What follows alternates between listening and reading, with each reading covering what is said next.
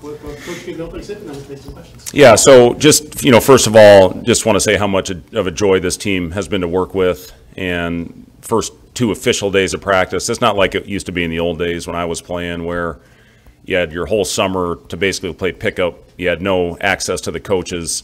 And then once October 15th hit, there was such an excitement in the air to start practice, and you got 2 weeks, and then you were playing games. Now, with the summer access that we have, especially when you have a foreign trip like we did to Spain, we feel like we've got a lot of things in. And then you have the 4 hours that we had in the fall, access to the players.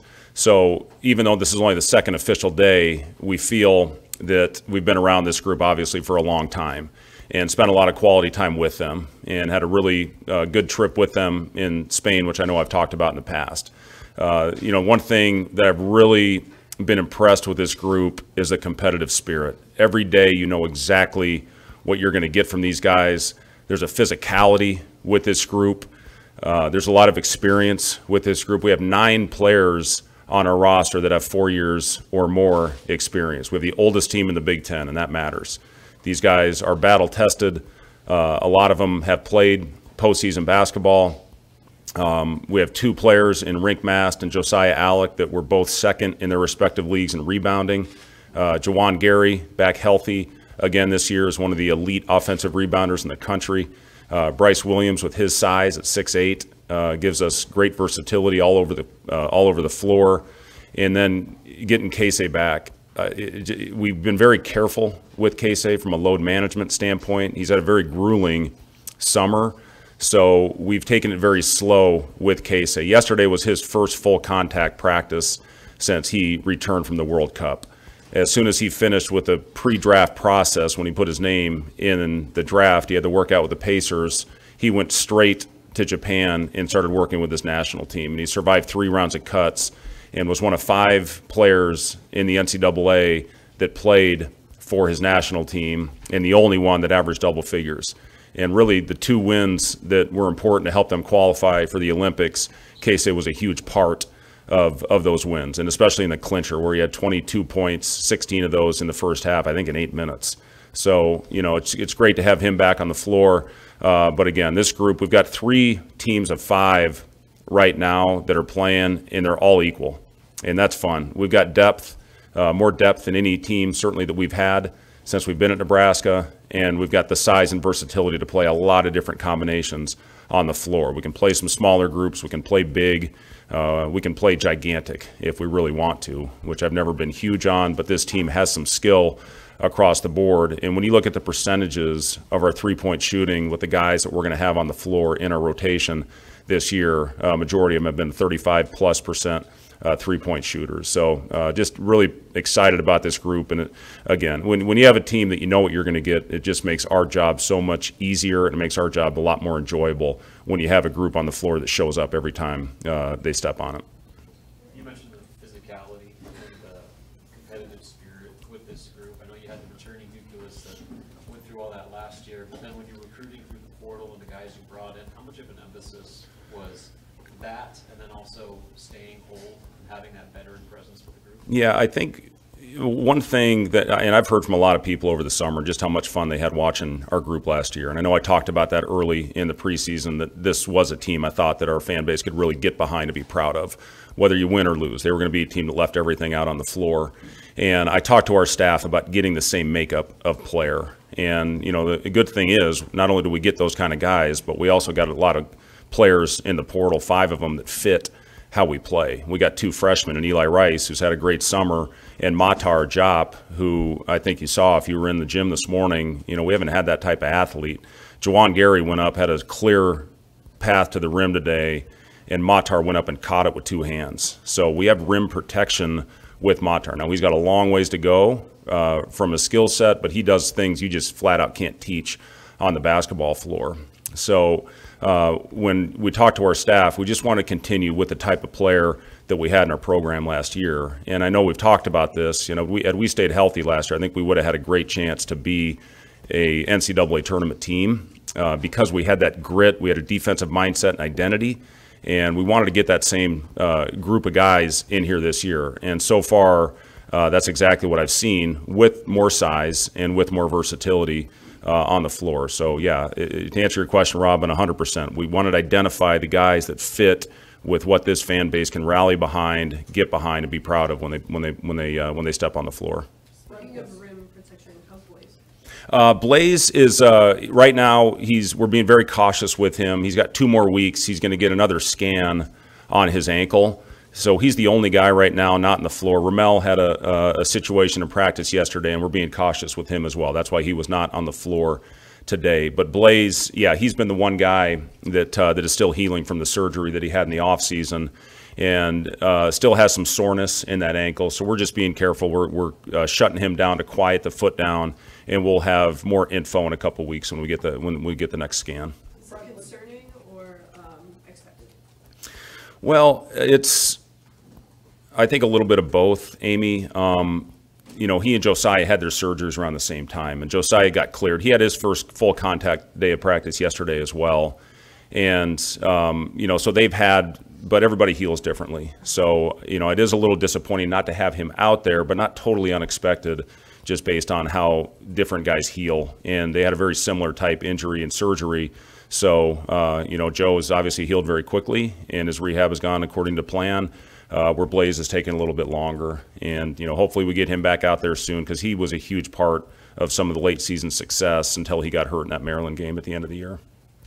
Fred, what's kind of the goal for this season? I mean, do you think that this year is the year where making the tournament is the standard? I mean, you guys have the team for that? Yeah, I think we've got the makeup of a team that certainly can play in the postseason, and our goal is to get better every day. The old coach cliche, it's about going out there and improving as a team. The togetherness, sticking together through adversity, that's what I think will define this team. We showed a lot of grit out there on the floor, but when things have gotten a little difficult in the few practices that we've had, we got to stay together. You can't have 5 guys going off in different directions. And that was a big message that we talked to our team about after practice today. And I think it's the type of guys that are going to do that. It's another team, I think, that saw how important the chemistry that we built, the culture that we built, that took us through the tough times and battled us through the adversity that we had, losing 2 starters in January, to continue to fight and battle and play probably our best basketball at the end of the season. So this team has a lot of those same players back, over 50% of our scoring, I believe, from last year's team, and then some key additions with the same type of makeup with our guys. So it's, again, it's been a fun team to coach in the early stages, and, just need to continue to get better. Yeah, we're continuing to work through the NCAA side of things, Robin, and that's really all I can say about it at this point. We don't have a time frame on when we will know, but Aaron's continuing to practice. I've really enjoyed being around him. He's a wonderful kid, and he's continuing to work hard and just go out there and worry about what he can control. So, as far as a time frame, we just don't have anything with that right now, but we're continuing to monitor, obviously, on a daily basis. Yeah, Boogie, it's tough. We did a Zoom call with Boogie in Barcelona. I think it was 1 a.m. over there, and we were very fortunate to get a player of his caliber that late in the game. He has got an unbelievable feel for the game. His ability to pass, come to a jump stop, see the skip pass. He's throwing the skip in transition, which is a big emphasis for our team. But that's the thing I've been most impressed with. He's been over a 35% three-point shooter, but his feel, IQ, playmaking has been the thing that I've been most impressed with.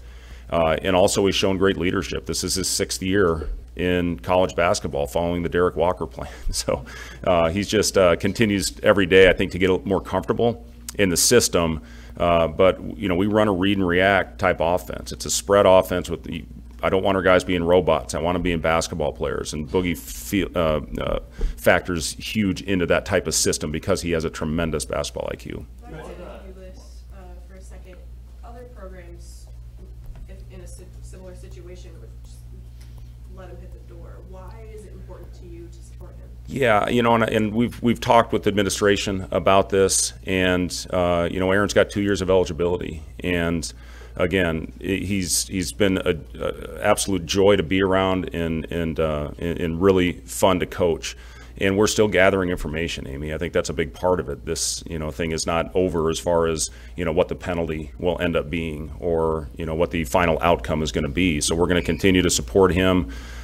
He's been a great resource for some of our younger players. He's been in the league. He's been a starter in this league, and he's been really good for our younger guys. So we're going to continue to support him throughout this process, and hopefully we'll continue to get information as the process plays out. We talked to Bryce Williams yesterday, and he said that what he played at in Charlotte offensively is just completely different than what he's being asked to do right now. Yep. How have you seen that transition? Yeah, it is. It's again, it's a positionless system. It's a spread offense. It's very much how a lot of NBA teams are playing right now with the read and react and trying to find the right mismatch on the floor and recognize. They tell me, I've been asked this question a lot on the court when we're teaching, where do I go on this play? And I say, I don't know. What did the defense do? Okay, did they jump out? Did they give you a lane to the basket? If they did, take it. If you set the flare and they fell off, ghost out of it, and come off for the handoff. So it's really read and react, and that's what we're trying to teach right now is how to play the game. It's not so much, we're running this play to get the ball to this guy. It's get the ball to the top, get into a split type game, and now figure it out based on what the defense is doing. And we're making progress every day with that. But this isn't just you run here, you run here, you run here, and this is what's going to happen. It's what's the defense going to do, and then we need to take advantage. Draw two to the ball, get the right spacing, make the simple play. We're still, figuring that out. We had 20 assists in our practice yesterday, which I loved, but we had 20 turnovers. It's just way too many, and we've got enough weapons out there where we need to make simple plays and make the right play, and then hopefully force a long closeout and continue to get the dominoes falling and eventually get a great look on the floor. And our guys they're getting better, making progress, but we still got room to grow. With this roster, is playing faster, and I guess that you kind of offense, that's the goal, right? Yeah, I mean, it's not a new offense. It's what we've been trying to do, but we were slower last year and we were more methodical. So I do think this group is built, Mike, to play faster and get the ball out quickly and get the ball up the floor and throw ahead and attack or get into our offense from that standpoint. We had a great shot in practice yesterday. We skipped it, threw it to the corner. Casey had a wide open look, and you don't have to run a play when you get a shot like that. And, it is a team that we can take advantage, I think, of some speed because we've got experience as well. And now what's recognizing is the defense back. Do you now make the next play, get the ball shifted, and get the defense moving side to side? But yes, to answer your question, I do think it's a group that can play with good pace because I trust that they'll make good decisions. Exactly. Yes, correct. That was a long recovery for Juwan here. Can you explain how he, managed missing the back part of last season and going through something? Yeah, I'm proud of Juwan. He was very diligent in his rehab, and to get him back on the floor in Spain was very important. It was a big part of the process of getting him the confidence to know he can go out there and bang around on that shoulder and be okay. It's a big part of anybody with a surgery. And when I got my chest split open, I remember taking that first hit, and I said, I'm going to be okay. And that's part of it. So Juwan being able to play in Spain against great physicality against European pros was a great first step in getting him past what he went through last year. And the other thing that it did, it forced him to get a lot of shots. It was the left shoulder that he hurt, and he really worked on his form. He's shooting the ball great right now. Hopefully he continues on with that. Yeah, I'm proud of Juwan for how much work he put into it, and it's great to see him back out in the court again. He just does so many things for our team. What strides did you see Jamarcus make last season? What are your expectations for him when you? Yeah, Jamarcus, he's one of the guys that really took advantage of the injuries that we had, and that's always been a message to our players is when opportunity presents itself, take advantage of it. Jamarcus was one of the guys that certainly did that, being thrust into a starting role really after being in and out of the rotation in the first half of the season. He's going to play with the ball in his hands a lot more this season. He's going to be playing the lead guard, playing the point, and now it's about shifting because he didn't play a lot of point in high school. He played with a great player in Simeon Wilcher at Roselle Catholic, so playing off the ball and being a shooter-scorer was more what his mentality was. So now the shift in mindset of being the lead guy, making the right play, still being aggressive because he's a great shooter. But yeah, Jamarcus is a two-way player. That's what we love about him. You always know you're going to get a great effort defensively. He can guard multiple positions. And, now the shift of playing the point is a thing that we're really working with him. He was great in Spain in that role, being picked up, played against pressure. We've got Rink Mast, who can bring the ball up the floor. You got Josiah, who I think can initiate offense. Bryce has shown the ability in that role. Boogie certainly can. Sam played point in high school. So there's a lot of guys on the floor that can initiate, but we're asking a lot of Jamarcus right now, and he's handled it beautifully. Speaking of Sam, did you see his social media video? Did you see my social media video? I think the old man's got better moves. Let me tell you a little bit about that. So that was for the Infinity Coaches Challenge. And I flew to Detroit, and we were in the Ford Theater, and it was me, Jamie Dixon, and Fran McCaffrey. And they brought a choreographer in, and they put me in this velour suit. Now, if you know velour, it doesn't breathe very well. So I go in this choreography for 4 hours. Those moves just didn't happen. So I'm in this room for 4 hours, and Fran and Jamie Dixon are in the other room drinking coffee and eating donuts while I'm choreographing. And then I went out, and that wasn't the first take right away. Sam's was the first take. So, yeah, he got his rhythm from his mother. Fred, when you look at culture guys replacing your Vandemels, Walkers, Greasels, what do you point to really set them? Yeah, really, that's a great question, because those guys, I'll forever be grateful to them for what they did for our program, really to shift the narrative of this program, certainly from since I've been here. And, the guys that are back, I think, saw how important the chemistry that they built in the offseason was, and that's what this group has done. And the new guys that have come in, we've got this culture established, and now they have to adhere to the standards that have been set by this group. The new guys that came in, I would throw every single one of those guys in the mix as far as being a very good culture person. And, the guys coming back, C.J. Wilcher has been absolutely phenomenal. He is shooting the ball at an incredible rate, and he's been the most talkative guy on the floor. Rink is a guy that has been a great communicator. Casey is getting him back on the floor just raises the level of everybody, because he's always out there yelling. Sometimes you don't understand it, but he's yelling at the top of his lungs all the time in practice. Matar, same thing. He's out there because he sees the guys in front of him doing it. And when you got older players, veterans, leaders that set the tone on a daily basis, that makes our job so much easier. So from a culture standpoint, I feel really good about this group, similar to what last year's group provided for us, and it's fun to see. It's fun to see Sam going up 28 in his first game. It's great to see Derek out there having a great first game. Emmanuel's still going through his rehab process, but the kid's going to have a hell of a career and going to play this game for a long time. And that's what it's all about, is setting the tone for the younger guys, building the right habits, and pass on to the next generation. Obviously, everyone's different, but broadly speaking, with the freshmen coming in, what is the learning curve? What are the big challenges, adjustments, them adjusting to college basketball? Yeah, it's a huge learning curve, Wilson. They come in here, there's a lot of growing pains, especially early in the process. We get on those guys pretty good, but then the older guys pick them back up. And Eli Rice is a kid that has an unlimited amount of potential. And it's going to take him some time to get there, and we have to be patient with him. But the good thing is he's learning from a lot of guys that have experienced the same growing pains that he's going through right now. Matar, again, he does a lot of really unique, interesting things on the basketball court, but he's got a long ways to go with his development, and that's our job, is to develop him and get him better every day, and you can see strides every time he steps on the floor. So those young guys, I think they're going to be great ones when it's all said and done. Is it going to happen right away? I don't know yet. That'll be determined over the next 40 days before we step on the floor for our first contest. But they're showing huge signs of growth.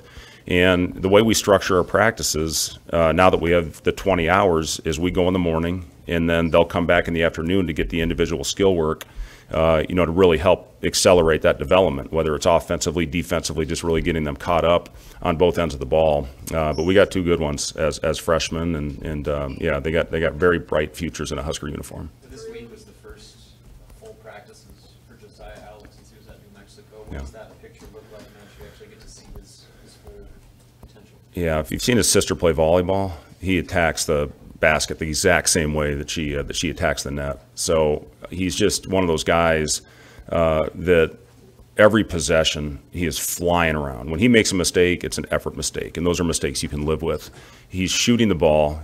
I know he didn't shoot it well last year, but when you look at what he did at UMKC, over 35% both those years, he spent a lot of time, his workouts were shooting workouts when he was rehabbing with the ankle and just going through skill 5-on-0 type things. But, now that we get him out on the floor and there's a competitive element to our practices, you just see the edge that he plays with. And he just flies around, he hits guys, he doesn't care, he's talking, he's spitting, he's drooling. I just love the kid. He's one of those guys, man. Him and Rink, when they're out there on the floor together, and maybe Juwan with those guys, we're going to have as physical a team as anybody in our league. Speaking of physical, through 2 days, how many charges have been? I think we've taken seven charges. Not quite. Blaze was by far our leader, so we're a little lower this year. But Kale, Sam have done a great job taking some. Jamarcus actually took one this year.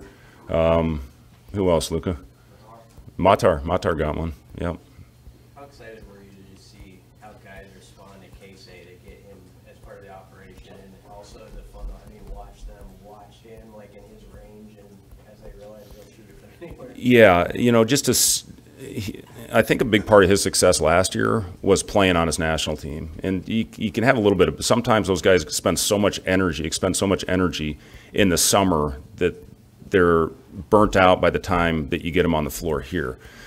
Casey never has a bad day. You see the joy that he goes out there and plays with. Our guys loved watching him. I know a couple of them would wake up at 6 in the morning when his World Cup games were going on to watch him play.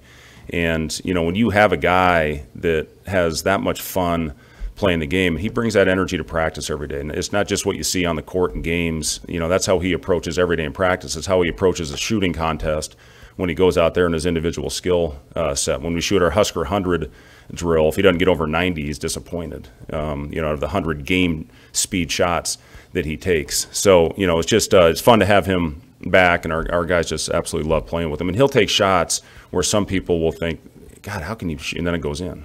And, but he has that ability. So you got to live with some of those shots that he takes. And, he was, I think, after the last 6 weeks of the season, he was third in the league in scoring, behind the Player of the Year and Zach Edey, and behind the first-team All-American and Trace Jackson-Davis. So, you got to live with some of those things that he does when he has them on the floor. But our guys need to find him, and he needs to hunt those shots. I'm going to talk for a second. You've been in the sport for a long time. When did you start to see the shift away from toward players that maybe didn't grow up playing basketball, but you got them when they were 14, 15, 16 years old and they developed? When did you see that begin? Oh, I don't know if that's a new thing, Sam. It's for Matar, he has not been playing long, but you see the physical tools that he has and how, if you develop him the right way, just how you can mold him into a basketball player. I mean, he's as athletic. I don't know if I've ever had a guy like him that looks down on the rim when he dunks the ball, but that's who he is as an athlete. He's got a 7'3" wingspan and measured almost 6'10", and he's just we were very lucky in that, Ernie Ziegler, my assistant coach, that saw him in Atlanta at the NBA Academy, hit me up the first day and said, there's a really intriguing kid out here. And then he watched second day. He said, shoot, coach, I think we might need to offer this guy. And then the third day, he said, this kid's a no-brainer. And we got in there early, and he was his first visit, and we were very fortunate to get that done because we needed that depth on our front line. And you saw that last year when we lost Blaze at the end of the year because of the size and physicality in this league. So, he's going to have a chance to play as a true freshman. There's no doubt about that. Still a very young, evolving type player. But, he plays with a passion. We ran a sprint. We ran a down, back. You got to make it in 22 seconds. He beat everybody by a half a court. So he brings an intangible that we certainly haven't had since I've been here. When you're looking at players that maybe haven't been playing the game long, is athleticism and wingspan the first two things, or are there other things? That's an important part of it. You don't want to get a 5'8" kid that's never played before. So, having a big guy that can go out there and just give you because whether he's played the game or not, I can tell you one thing: he's going to be able to protect the rim. He's going to be able to rebound. He's going to be able to catch a lob and dunk it. He's going to be able to run to the rim and draw guys in, maybe open up a three for Casey or CJ in transition. You have to have the physical tools. You see that, And then, you know, do they have timing? You know, can they, you know, when they catch the ball, can they go up quick and dunk it? So those are the things that we're working on with Matar. But yeah, from a physical standpoint, he certainly checks every box. With Rink, having a big man who can shoot three-pointers well, which you haven't had a ton of recently, how much does that open up just for everyone else, and how does that affect like what you can do on offense? Yeah, it opens up everything. And when you have, especially in our system with a trail, when you can get the big away from the basket, that's going to open up so many driving lanes and hopefully create a higher percentage at the rim. You know, Casey, one of the most impressive things he did last year, he was second in our league in two-point field goal percentage because he was such a good cutter. Now you get a guy like Rink that can shoot it. Now his guy isn't clogging up the paint. You know, some teams played Derek, you know, they would back all the way in the middle of the lane and just clog things up. You know, Derek was obviously very unique and special in a lot of ways, but he wasn't a great floor spacer. And that's what Rink can do, shooting, I think, 36% from the three-point line last year. And he's got a beautiful stroke. So, you know, we feel good about our system fitting who Rink is as a player because of his skill set of being able to shoot and pass. Anything else for Coach?